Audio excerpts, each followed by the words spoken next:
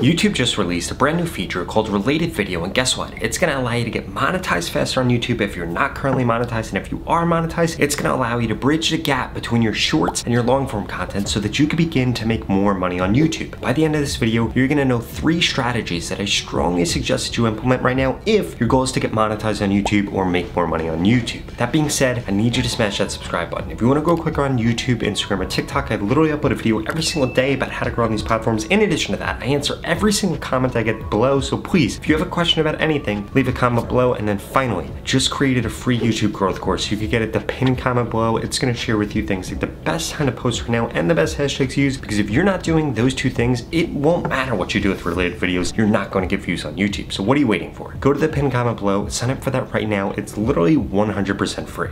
So the first strategy that you can use when it comes to a related video, and if you don't know how to do a related video, you literally just go into editing a short, click related video, and then you're gonna be able to search for videos that you upload. These could be shorts or they could be long form content. So strategy number 1 is using your shorts to drive to long form content. There are essentially 3 different things that you can do if you want to implement a strategy like this. The first one is just bridging the gap. If you're making long form content right now, I strongly suggest that for every long form video you make 2, 3, maybe even 4 or 5 different shorts. And then essentially what you could do is have a call to action at the end of the video and then get people to go from your short to your long form content. If you're able to do this, it is going to increase the amount of watch hours that you get. It's also going to increase the amount of money that you're making. And it's going to increase the odds that somebody watches multiple videos on your channel, which is a great thing to YouTube. And I'm going to share with you a little later on exactly how important that is. The second thing that you could do, if you have some type of offer, it might be an affiliate offer, it might be coaching, it might be a program, or whatever the case is, now you can't put a link in your short to link out to it, but what you could do instead is you could have the related video that you're going to be a pitch. For example, if you've ever watched any of my long form content, I always pitch my coaching at the end because I'm so sure that it can guarantee that you get more subscribers on YouTube in the next 30 days if you implement everything that I said. And the reason that I have that at the end of all my long form content is because I'm able to put a link in my long form content. But guess what? I can't put a link in my short form content. So what am I gonna do? I'm gonna then link out to a video that pitches my coaching or a phone call or anything like that at the end of all my shorts, because that is my goal on YouTube, to be able to drive business and to be able to help creators like you. So if you have a similar goal with affiliate marketing, with coaching, or whatever the case is, now you can use related videos to drive people from shorts to those pitches on your long form content without having to pay for ads or promotion. And then the final thing that you could do is you can get people to go from your short form content to your long form content, which is going to bridge the gap and allow you to increase the amount of people that actually end up seeing your content.